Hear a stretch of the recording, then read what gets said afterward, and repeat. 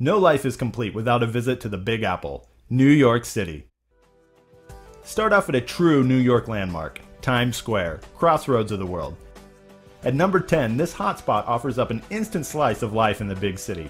Catch a Broadway show on the Great White Way, and make sure you leave plenty of time for the free people watching in one of the world's most dynamic public spaces. For number 9, take the 1 train north a few stops to the beautiful Lincoln Center. This cultural hub, located in Manhattan's Upper West Side, is home to the Metropolitan Opera, the New York Philharmonic, the New York City Ballet, and the Juilliard School, as well as several other resident performing arts companies.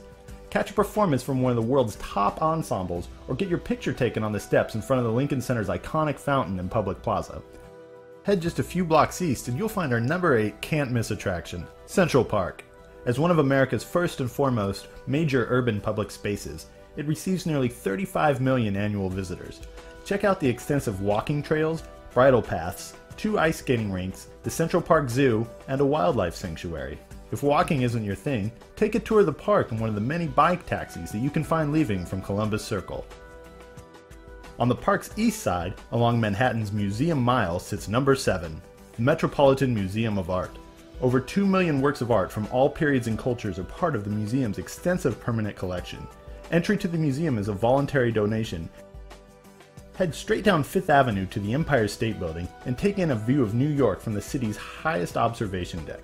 At number 6, this Art Deco masterpiece, an icon of the New York skyline, is a must-see for any serious tourist.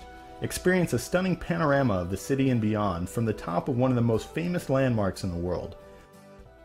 Since you're already on 5th Avenue, take advantage of what no trip to New York is complete without: shopping. Browse the selections at Saks Fifth Avenue, pick up a gift for the kids at FAO Schwartz, or maybe have a little breakfast at Tiffany's. Head down south to Manhattan's fashionable Soho district and try on all the latest styles among the various shops, galleries, and restaurants that dot this buzzing neighborhood.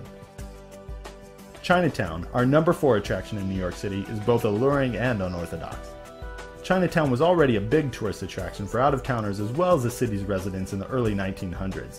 Today, remnants of the neighborhood's European-American ancestry stand side by side with the more recent inspired Asian landmarks. Grab a table among the many eateries for some of the best Chinese food to be found in the Western Hemisphere. New York's Brooklyn Bridge, just a few steps away from Chinatown, connects Lower Manhattan to the bustling, revitalized borough of Brooklyn. At number 3, the Brooklyn Bridge, soaring over the East River, is one of New York City's most famous routes, both for tourists and born and bred New Yorkers. Go ahead and walk across. An elevated pedestrian path gives you the opportunity to cross the river without being bothered by the traffic that rushes past a level below. For number 2, take a walk down Wall Street and see how the 1% lives.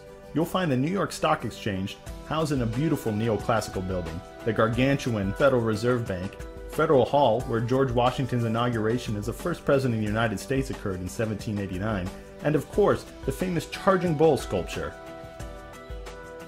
The Statue of Liberty enlightening the world was a gift of friendship from the people of France to the people of the United States, and is a universal symbol of freedom and democracy. The boat ride alone is worth the price of admission. It offers up a spectacular 360-degree view of New York Harbor.